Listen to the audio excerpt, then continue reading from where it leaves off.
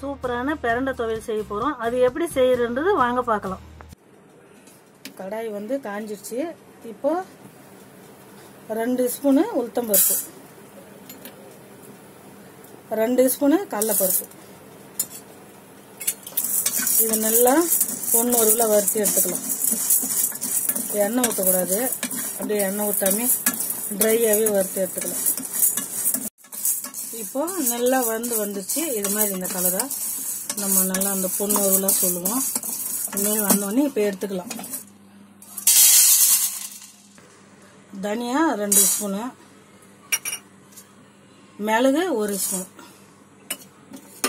நல்லா இதையும் வறுத்துக்கலாம். எதுலையுமே எண்ணெய் ஊற்றி வறுக்கக்கூடாது. இதே மாதிரி எண்ணெய் எல்லாமே வெறுமாவே ட்ரையாக வறுத்து எடுத்துக்கலாம்.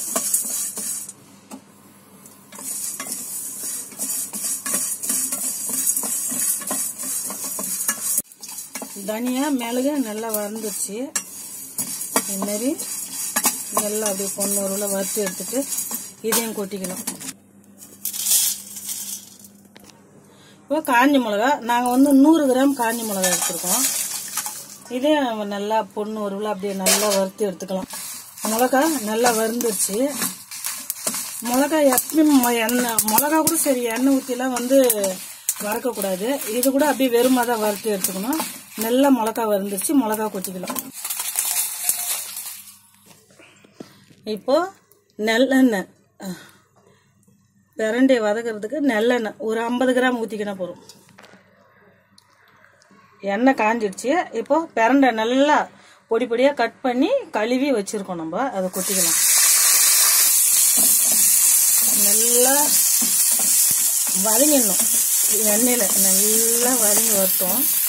நம்ம அப்போ தான் துவையல் அரைச்சா சூப்பராக இருக்கும். இதேமாரி பிரண்டை பாதி வதங்கின உடனே இதில் பூண்டு போட்டுக்கலாம். நம்ம பூண்டு இது மாதிரி நாங்கள் ஒரு 150 கிராம் பூண்டு உரிச்சு வச்சுருக்கோம். நம்மளுக்கு எவ்வளோ தேவையோ அவ்வளோ பூண்டு போட்டுக்கலாம். பிரண்டை வந்து பச்சையாக இருக்கும் போதே கூட போட்டு நம்ம துவட்டக்கூடாது. பிரண்டை பாதி வந்து வதங்கி வந்த உடனே அப்புறம் பூண்டையும் அதிலே போட்டு துவட்டி எடுத்துக்கலாம். பூண்டு உரிச்சதால நம்மளுக்கு அது வந்து மெலிசான பொருள் தான், உடனே வெந்துடும், வதங்கி வந்துடும். அதனால நல்லா வதங்கட்டும். வதங்கிட்ட பிற்பாடு உங்களுக்கு காட்டுறேன்.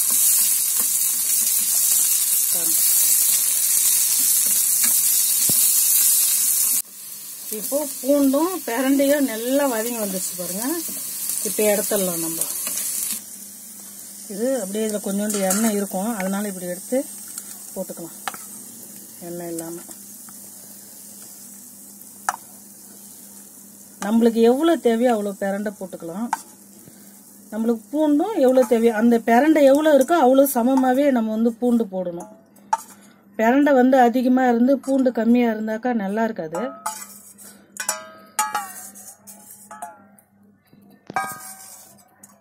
நாங்கள் 100 கிராம் புளி எடுத்துருக்கோம். இதில் எப்பயுமே வந்து மண் இருக்கும், அந்த ஒரு மாதிரி மேலே மண்ணெல்லாம் படிஞ்சு போயிருக்கும். அதனால ஒரு அலசிட்டு பூண்டியை ஊரெல்லாம் வைக்கக்கூடாது. பாருங்கள், நான் உங்களுக்கு அலசி காட்டுறேன் பாருங்கள். நம்ம வந்து அப்படியே போட்டு அரைக்கிறோன்னா புளியை வந்து ஒரு அலசிட்டு தான் கொட்டை இல்லாமல் எடுத்துட்டு இப்படி ஒரு அலசிட்டு நல்லா புளிஞ்சிட்டு இப்படி எடுத்துக்கணும். இப்போ இந்த புளியும் நம்ம வந்து வதக்கலாம். இந்த புளியும் அந்த எண்ணெயிலே போட்டு கொஞ்சோண்டு வதக்கலாம்.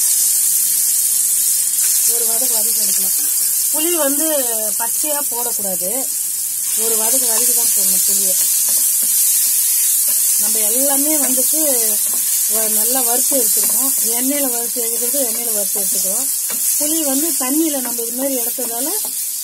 ஆனால் புளி வந்து துவையலுக்கு போடும் போதெல்லாம் நீங்கள் ஒரு வதக்கி போட்டிங்கன்னா தான் நல்லது.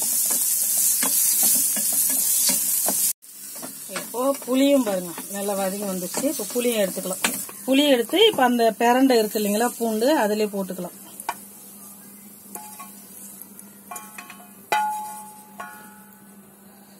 இப்போ இது எண்ணெய் இல்லாமல் நம்ம அந்த வறுத்து எடுத்துக்கணும் இல்லைங்களா, வெறுமா அந்த கடலைப்பருப்பு, உளுத்தம்பருப்பு, மிளகா, தனியா இது ஃபஸ்ட்டு வந்து பொடி வைக்கலாம்.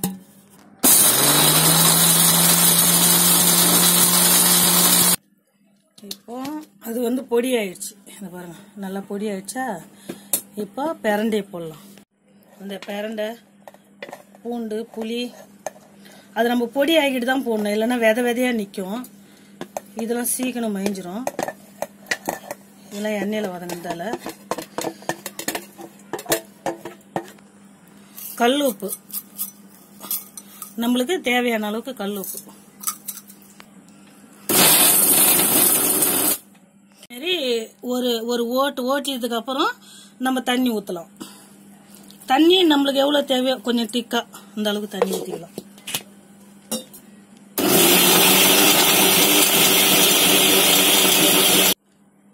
இது மயஞ்சிச்சு நம்மளுக்கு. இங்கே பாருங்க, மயஞ்சி வந்துருச்சு பாருங்க. இது கை வச்சு எடுக்க முடியாது. அந்த பாருங்க, நல்லா நைஸ் ஆயிடுச்சா. இது மாதிரி எடுத்துக்கணும் நம்ம. இப்போ தாளிக்கலாம் வாங்க. கடாய் காஞ்சிடுச்சு. இப்போ எண்ணெய் ஊற்றிக்கலாம். எண்ணெய் நம்ம வந்து வதக்கிருக்கோம், அதனால அதில் ஒரு 50 கிராம் ஊற்றிருக்கிறோம், இதில் ஒரு 50 கிராம் ஊற்றிக்கலாம். எண்ணெய் வந்து காஞ்சிடுச்சு. இப்போ கடுகு போட்டுக்கலாம். கடுகு வந்து 1 ஸ்பூனு.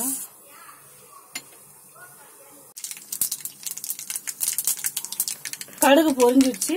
இப்போ வெந்தயம் போட்டுக்கலாம். வெந்தயம் ஒரு 1/2 ஸ்பூன்.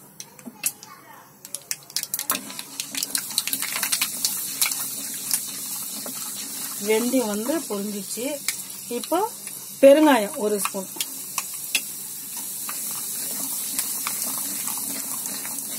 நல்லா அந்த பெருங்காய வாசனை போட்டும்.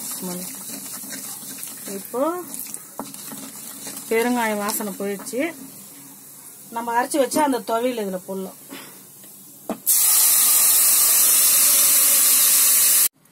இப்போ நம்ம மிக்சிலேருந்து எடுத்து போட்டு இதுல போட்டோம். அந்த தாளிக்கிறதுக்கு என்னன்னா, நம்ம மிக்சியில வந்து போடுறோம் இல்லைங்களா, அந்த மிக்சியில இருக்கிறத கையை வச்சுதான் எடுத்து போடணும்.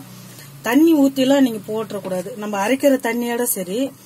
இப்போ நாஸ்டிக் தவா இல்ல உங்ககிட்ட, ஸ்டீல் இருக்கு, ஈயக்கடாய் அது மாதிரி இருக்கு அப்படின்னா பக்கத்திலே நின்று தொடுவாங்க. இதுன்னா நாஸ்டிக் இருந்தா கொஞ்ச நேரம் எடை போனா கூட ஒன்னும் ஆகாது. இது நல்லா வதங்கி வரணும். நான் வதங்கி வந்தா உங்களுக்கு காட்டுறேன் பாருங்க. நம்ம வந்து அது வதக்கும் போது ஒரு 50 கிராம் ஊத்திருக்கோம், அடுத்தது ஒரு 50 கிராம் ஊத்திருக்கோம். நம்மளுக்கு எவ்வளவு எண்ணெய் தேவையோ அவ்வளவு எண்ணெய் ஊத்திக்கலாம். அவங்க இஷ்டம் தான். ஆனா நல்லெண்ணெய் ஊத்தினாக்கா நல்லா இருக்கும். நம்ம அதுலயே 2 ஸ்பூன் தான் போட்டிருக்கோம். ஆனா எவ்வளவு துவையல் வந்திருக்கு பாருங்க. பருப்பு எல்லாமே 2 ஸ்பூன் தான் போட்டிருக்கோம். நல்லா இருக்கும் அந்த துவையல். மாசம் கணக்கில் இருக்கும். நீங்க பண்ணி வச்சுட்டீங்கன்னா சாப்பிட்றதுக்கு அவ்வளவு அருமையா இருக்கும். இது நல்லா வதங்கி வரட்டும், நான் உங்களுக்கு காட்டுறேன் பாருங்க. இப்போ நம்மளுக்கு பிரண்டை துவையல் ரெடி ஆயிடுச்சு. இங்க பாருங்க எப்படி எண்ணெய் வந்துருச்சு சுத்தி. இதே மாதிரி வந்து எண்ணெய் வந்துருச்சுன்னா துவையல் நம்மளுக்கு ரெடி ஆயிடுச்சுன்னு இது அர்த்தம். இதுல கருவேப்பிலை போட்டு தாளிக்க கூடாது. அப்புறம் சால்ட் உப்பு போடக்கூடாது. கல் உப்பு போட்டு நம்ம வந்து அரைக்கும் போது அரைக்கிறோம் இல்லையா, பத்தலைனாலும் நம்ம இது மாதிரி துவட்டும் போது கல் உப்பே போட்டு துவட்டிக்கலாம், கரைஞ்சிரும். சால்ட் உப்பு யூஸ் பண்ணக்கூடாது. இது ஒரு நம்மளுக்கு ஒரு மூலிகை துவையல் இல்லையா, அதனால கருவேப்பிலையும் போட்டு தாளிக்க கூடாது. இதுல அரைக்கும் போதும் போட்டு அரைக்க கூடாது. பிரண்டை மட்டுமே இருக்கணும். பூண்டு மாரி, தனியா, கடலைப்பருப்பு, உளுத்தம்பருப்பு மாரி தாளிக்கிறதுக்கு வெந்தயம் போடணும். அது மாதிரி வெந்தயம், இது பெருங்காயம். இந்த பாருங்க எப்படி தோண்டு வந்துருச்சு பாருங்க. நம்ம அரைக்கும் போதுதான் ஊத்துற தண்ணி தான். ரெண்டாவது மிக்சி எல்லாம் தண்ணி ஊத்தி எல்லாம் ஊத்தக்கூடாது. அப்படியே மிக்சி வலிச்சு தான் போடுறோம் இல்லையா. இந்த பாருங்க நம்மளுக்கு துவையல் எப்படி வந்திருக்கு பாருங்க, சூப்பரா. இத மாதிரிதான் நீங்க வந்துட்டு அரைக்கணும். ரொம்பவும் நைஸாவும் அரைக்க கூடாது. சாப்பிடறதுக்கு பிள்ளைங்களுக்கு பிடிக்காது. இப்படி அரைச்சிட்டா ரொம்ப பிடிக்கும். பிரண்டை துவையல் எப்படி வந்திருக்கு பாருங்க, சூப்பரா வந்திருக்கு.